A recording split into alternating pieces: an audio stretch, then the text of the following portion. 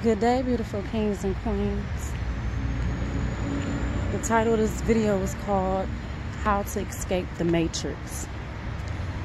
So I have my car in the shop right now, so I decided to take advantage of the time I'm here and take a walk, get some exercise in, get my body moving a little bit. So if you see me looking around, it's because I'm taking a walk in nature. All right, let's get right into it. First off, what is the matrix? The matrix is working 40 plus hours or more like a robot. Day in, day out, same routine. Society's way to dumb us down. Work was really made to stop boredom back in the day. But let's be real. Let's get into this. I don't want to work 40 plus hours for the rest of my life. You have to ask. Some people, some jobs, they have to ask when it goes to the bathroom. Some jobs you have to work a whole year before you get 1 week vacation. And society wants us to think, oh, that's great. So we've been brainwashed to thinking, oh girl, I got my year in. Bam, I get my 1 week vacation. We are hype about a 1 week vacation when the rich, really wealthy, financially blessed, they will be like, I have to work 365 days before you tell me I get a 7-day vacation. And I have to let you know when I want to take that vacation before the time even kicks in where you pay for me 1 little week. So I can't go out of town when I want to. I can't take a day off when I want to. I have to let you know my every step. So let's just break this down here. Then I have to work another 365 days. If you really want to break it down, 328 days to get 7 more days off. And if I've been there about 5 years, I might get a 2-week vacation. So out of 365 days, I get 7 days. So the other 328 days, I gotta be a slave to society. It just doesn't sit right. So how to escape the matrix, how to get out of being a robot, having people tell you what to do, when to do it, to get your money to do what we came here in life to be, free. I'm a researcher. I've been studying for a long time. People in my family, close friends, and celebrities who have made it big. Diversify your money. Diversify the way you make your money. Every rich person that's financially rich, I have studied, has diversified their money. What do I mean by this? They have multiple streams of income. Let's be for real. Even if you have a government job, that's your only source of income, and you making great money, have a great salary going on. That's not my inspiration. Because look at just what happened. Government shutdown. You got these people making these top dollars. They only have one source of income. And when that went away, they were standing in the line to get food. Because you still have to pay your mortgages, your car notes. Kids still have to eat. You know, you still have to have gas to put in your vehicle to get around. So some of them literally was going out looking for another job. My mentor says job is the acronym for is J-O-B, just over broke. So that's not an inspiration for me. I mean, it's awesome to have a good J-O-B, but my inspiration is multiple streams of income. Have a J-O-B that you don't have to put in 40 hours. Hey, I don't even want to put in 30 hours at somebody else's companies who make them money. Open up your own business. Get an LLC, a sole proprietorship. That's another stream of income. You can't rely solely on that in the first 5 years, let's be for real, because it takes time. Anybody who tell you it don't take time, they're not telling you the truth. So you might have to still have that job while you have that business. Because for me, for example, 1 week I did awesome with my small business I started.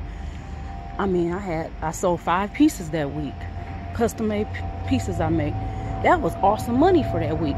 But I didn't sell another piece for 2.5 months later. That's why I say have multiple streams of income, you know. Because that week I had sold 3 pieces that I just made where you can shop, and 2 pieces that was custom made orders. That was an awesome week for a small business entrepreneur. But like I said, it was almost 3 months before I got another sale. So in the meantime, still going to work. Do I 40 plus hours? No, because then I wouldn't have time to build my brand and work on my stuff. And that's still not enough. Diversify your money even more. Utilize, so some of you are so talented. Utilize the talents that God has given us. If you have a home, even if you're not a homeowner, or even if you don't have a house, or maybe you just have an apartment that you're renting, get a roommate. I know y'all like, I want to live by myself. Oh, trust me, I've been there. I had so many people, when I did move into my house, I had so many people telling me, older people, I mean people old enough to be my mom, dad, grandparents, even people old enough to be my grandparents. They say, Steph, a nickname, get somebody in there to help you out. Don't try to do that by yourself. You know, but society try to brainwash us to think, oh, that's what's up. She doing it by herself. No, it took me years to understand. When I finally grasped that thing, oh, best thing ever. Get you a roommate or 2 or 3, whatever you got to do. The Chinese do it, the Mexicans do it, the Arabics do it. Why we're not doing it? They have money to do what they want to do when they want to do it. Why aren't we doing it? So, diversify your money in that way. You know, you all can help each other instead of you paying all those bills, those taxes, repairs. I mean, getting new appliances and stuff. Now you have 2, 3, or 4 people, maybe 1 person with you helping you share. So instead of you paying all that money, they giving you something a month. That's going toward the bottom line of you building up your home or your apartment. That's another stream of income coming in. You don't ever want to get to the place where you don't have enough income coming in. You don't ever want to be just at one income. Because if you get laid off from that Chrysler, that Ford job, let's be for real, first in, first out. I've seen it happen several times. I live in a motor city. This person making all this money at this plant. Then layoff time come. They've been there less than a year. They laid off. Some of them indefinitely. Some of them might come back 6, 7 months from now. But you still got 6, 7 months of no money coming in. And don't rely on the unemployment. You know that's barely nothing. You can't even pay all your stuff, especially if you got all these fancy cars you got to pay car notes for, mortgages, these furs that you're spending, these chicks buying these. And don't get me wrong, you know, do what you work, you're supposed to have nice things. But people be taking out loans to buy rent purses, to rent furs and stuff with one stream of income. You better save up your money and get that stuff, or just wait on that stuff, you know, because then you'll be between a rock and a hard place. This is going to be one of my longer videos because this is so real. If we grasp these concepts, it won't be so bad. So let's just say, also, YouTube. I've been researching this for some years. I actually started it last year but I didn't really start making videos until this year. But I've been researching people on YouTube. Anything you start off with takes time to grow. But some people getting checks just doing YouTube videos, y'all, for like $2,500 a month, extra $2,000 a month or whatever. But I look back at their history. Like I said, always go back to how they started. It took some of them years to build up that momentum, but they kept on going. This one brother has over 1 million subscribers. The first 2 years, he ain't hardly had no subscribers, but he kept on going. And sometimes not even subscribers, it's views. He's sharing information that helps. That brother helped me. I watch his videos. He helped me change my life. You know, it shouldn't be, oh, come on, let's go on a trip. Oh, I don't got no money. Why? You know, might not could go on a big trip, but we should have at least something in the nest egg if we want to take a road trip. Come on now. You know, some of you talent, some of you know how to do hair.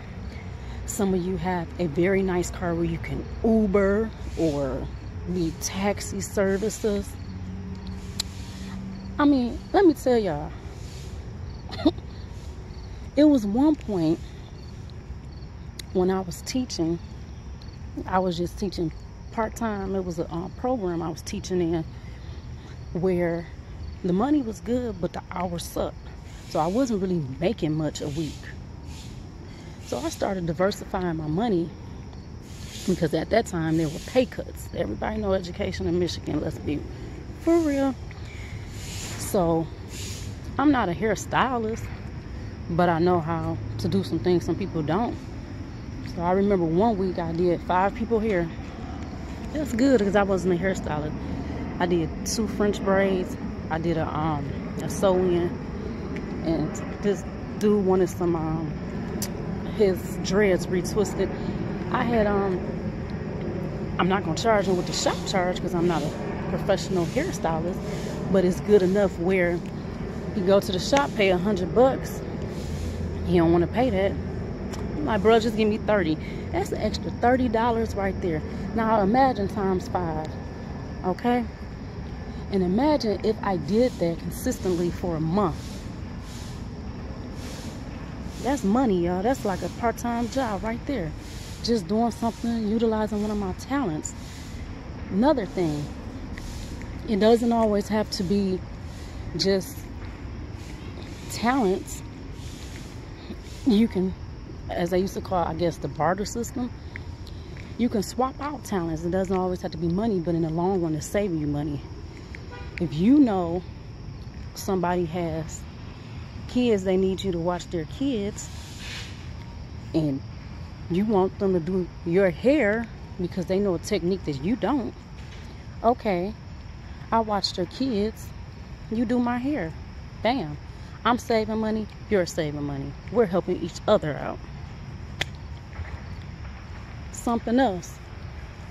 Some of you are very talented in tutoring. You know how many people that contact me for tutoring their kid? Oh my goodness. I've utilized that too before, you know, because sometimes you'll get the parents will get all these books and stuff, and they're like, girl, I don't know what to do with this. So, you know, make some money tutoring somebody's kid. You know, done that a couple times. It's so many ways we can make money where we don't have to be stressed out in somebody's job over 40+ hours, and then we want to go somewhere, but we can't go because we too darn tired. That's the matrix. I don't want to live to work. I want to be able to work to live. And you telling me I can't go out of town until a year from now because that's how your contract is set up? No, I want to be able to go out of town next month if I want to. So if you can do it part-time and have multiple streams of income coming in, that is awesome. I'm just not about that life of putting in more hours with somebody else's company than putting in more hours with my own company or with self-improvement to improve myself. Now, if you love what you do, go ahead, put in 60 hours, because then it's not work for you, it's your passion. You know, I know one lady, she's a nurse, she absolutely love it. I know another lady, she's a nurse, she absolutely can't stand it. So it depends on what you're passionate about. Find what you love and go for it. You know, how to escape the matrix.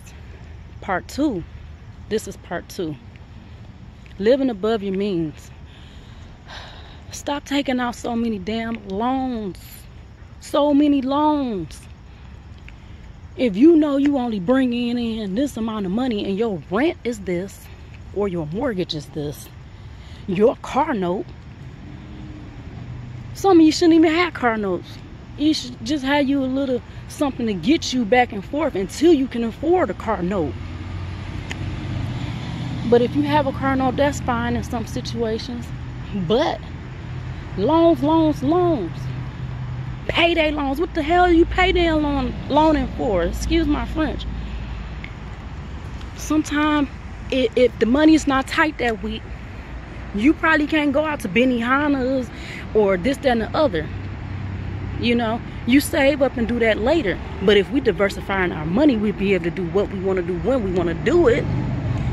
You know, it's so many more things I want to do and get to a place that I'm working on now to diversify my money so I can do what I want to do when I want to do it.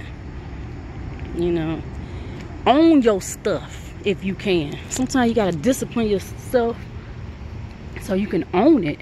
Because just because you got it, the bank could come take it anytime. Could come repo your car, take your house. You know, I'm just saying. Part 3. School. What I didn't know that I wish I knew before I got my degree. I'm not knocking school by any means, but it's a smarter way to do things. And I wasn't told this because the people before me, they didn't even know this. But now we know, so we're going to help those who are going, and I'm not going to even say kids because it's a lot of grown-ups going back to school as well. Let me give you some tips that I've learned. I hope this really helps. Don't take out so many loans. There are so many programs out here where they will pay you a certain amount of money to get that degree. Now, when you want to go further, they might not pay you to go further, but it's also programs out there too. What I mean by programs, they have some programs where the first 2 years of your schooling is paid when you are still in high school. My little cousins, my nieces, we got them signed up with this. So the first 2 years are free. Okay? Talk to your high school counselor. Parents, tell your kids to go talk to their counselors. That's what they're there for. Kids, go in there, you're in high school, talk to your counselors. Tell them, I don't want to have all these loans. Okay? I don't want to be paying back loans forever if I can help it. Next thing, essay writing contest. If you're not the best essay writer, you know people, talk to one of your teachers. They'll be happy to help you. You know, talk to somebody in your family you admire or you think speak well, or freaking go on YouTube and the internet. YouTube, free information. We didn't have growing up. Utilize the tools available to you. Enter those essay writing contests. Get you a scholarship. You know, do those things. Some of you all that are older that work for certain companies, tuition reimbursement. Go and talk to your bosses. I've utilized the tuition reimbursement back in the day when I worked at Kids R Us. Now, I didn't know all of this stuff, but something I did know, and I had a great manager at the time, told me, she saw me working hard, catching the bus to school and work this and the other, and I actually liked that job. I think I was 19, 20, something like that. She told me about a program. I had to fill out some paperwork, but did I sit down and fill out that paperwork? I sure did. They gave me a little bit of tuition reimbursement. I wish all the jobs did that.